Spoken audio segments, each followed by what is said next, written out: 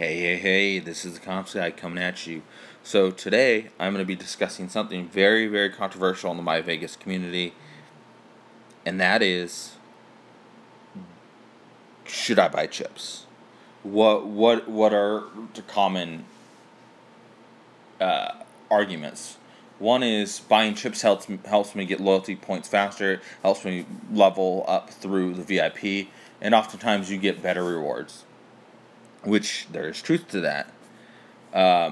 The other argument for not buying chips is like you want to try to maximize your vacation as best as possible. So why would you pay to get chips? Why wouldn't you dedicate that money to playing in Vegas or offsetting other costs? I kind of have a two-pronged answer to this. And I will kind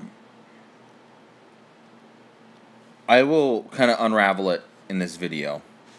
And this is my best solution. And I think this will be one of the more controversial ones because it's my approach at it. Let me see. I want to double check. Make sure that, okay, everything on here is loaded. So when I go to click buy, you'll see on Myvegas Mobile, you'll see packages from $2 and you get 80 of your VIPs and 15 million, all the way up to $100 packages, which you come with, which are $100 to come with 1.7 billion, which basically would double what I already have, and you get 4,000. Also, with the VIP bonus, you get 30% more. So let's go to the VIP. So that's really not a bad deal. 27 million. I go into VIP, so I want to see what my status is and what these provide.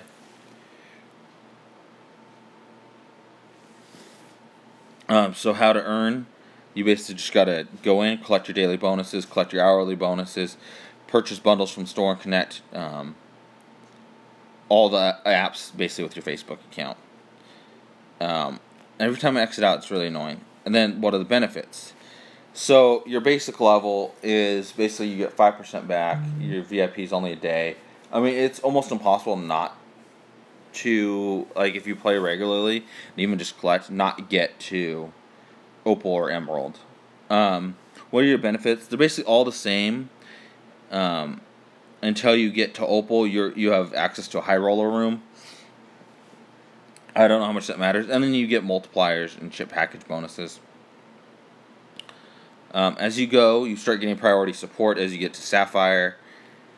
And when you get to Ruby and Tanzanite, you get higher bonuses, obviously, for chip packages. And then you also get when you get to Tanzanite, you get a personal host, which in all actuality, it's 33,000. Let's see how much it would cost.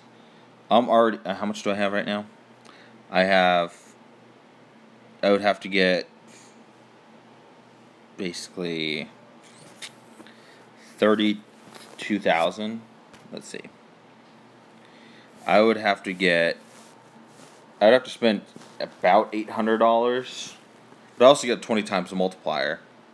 And if I spent around $800, I'd also get, as I go through, as I level up. So is $800 worth getting to Tanzanite? It wouldn't have to be a one-time purchase. Let's go to here. So what you can do, this is another way you can maximize it. Right now, I have a Chase Freedom credit card. Just a regular Freedom. No unlimited. No Chase. It's the basic entry level. It has a 5% rotating category, alright? And right now, it's Amazon. So, say I wanted to buy an iTunes gift card through Amazon. I can get up to a $200 gift card, and I get basically 6% back on that. So and it's cash back. So basically, I would be getting X amount of money back on whatever I spend. So say I spend $1,000, I get what? $1,000 is what, $6, $60? I don't know. I'm trying to do mental math. Math's not my strong suit. So is it worth getting the 6% back on your credit card? I feel like it would be if you play enough and you kind of divvy out the credits on every app that you want to play on. Because if you get up to that level, you're also getting a 4th premium reward, which is useful once stuff starts reopening. And getting a personal host also gets you, as stuff reopens, actual, like, real rewards. Would I do it tonight? Would I go and spend that multiplying category, the multiplier on that category, like, this second, so I could have these benefits? No, I'd wait for stuff to start reopening, making sure COVID stuff ends. But not a lot of people have, extra money just laying around, especially in COVID times. So if I was planning a trip, and I want to stay at like Bellagio or Aria or Verdara or pretty much anywhere, MGM Signature, MGM Grand, say I wanted to stay and I wanted to really maximize the vacation and use that personal host, yeah. Are Myvegas hosts as good as like a regular casino host? No. But it takes a lot more to get a regular casino host than a Myvegas host. I mean, if you think about it, it's $800 to get a Myvegas host, essentially. You get a regular host in a casino, depending on where you're gambling, for a lot more than that. It's the comp system is like a very small percentage of what you're gambling, especially if you're playing slots. It's basically what your average bet is per hour times the payback percentage of the slot machine or video poker. So you could be playing for hours at like $10 per hour or whatever. Normally that's not how it works with slots. It's normally like closer to like $50 or $60 that they're getting an hour from you. And you probably have to play to get more than a buffet, for like 20 hours to start getting like legit. So if you're playing 20 hours times, say like 50, what is that? That's like a couple $1,000, 10 grand or something. I don't know. Let me see. I'm gonna do the calculations. We'll say 50 times 15. That's 750. So the other one would have been 1,000. So would you rather at a lower level casino like Luxor, which actually is probably going to go out? I would assume Excalibur probably will too. They'd probably build like a big old thing on that side of the strip. Would you rather spend $750 in the casino on slots over X amount of hours, or would you rather spend it in Myvegas and get a personal slot? It's kind of what your preferences are. Of course, you wouldn't be getting the 7 or like the 5 or 6% back on the money you use through Amazon or whatever. They're rotating categories, so sometimes you have grocery stores. You can always buy them at grocery stores. Sometimes it's convenience stores.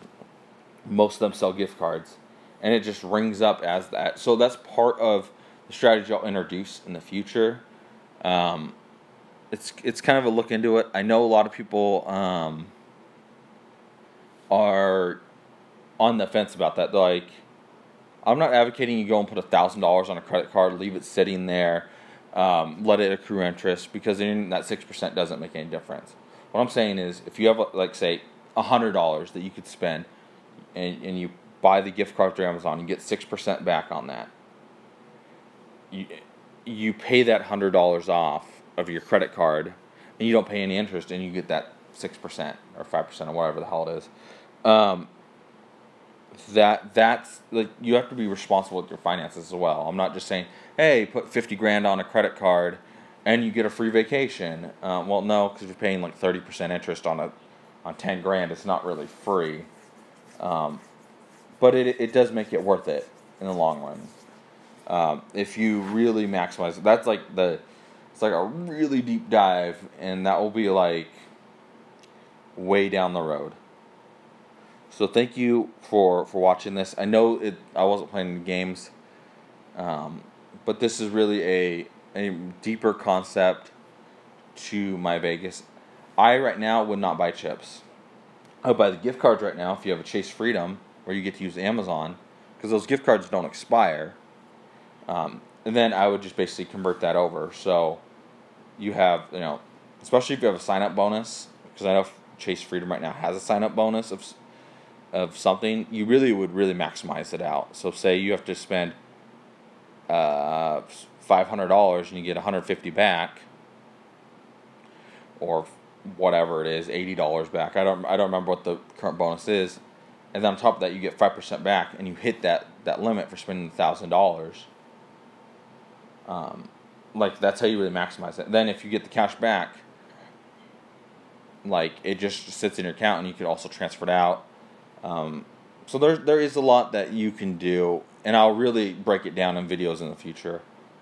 So thank you once again for watching. I know this content may be dry for some people. They're like, what does this have to do with Myvegas?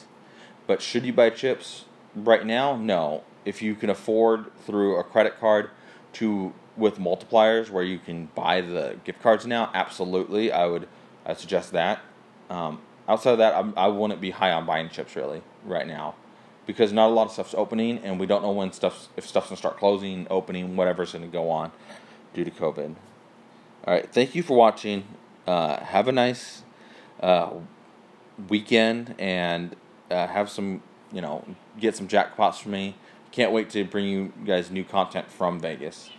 So thank you, and have a nice day.